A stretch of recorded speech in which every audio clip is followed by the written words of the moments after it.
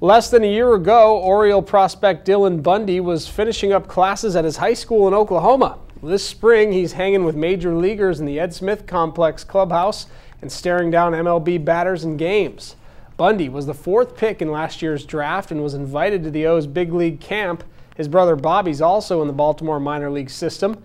Manager Buck Showalter's high on Dylan, as are a lot of the Orioles major leaguers, and Bundy's just enjoying the ride.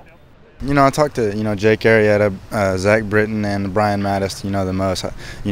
They're guys right next to my locker, and really I just talked to them, pick their brains a little bit and try to learn the most from them, as far as on the field stuff, off the field stuff, they kind of let me in on a few things, what not to do and what to do, so.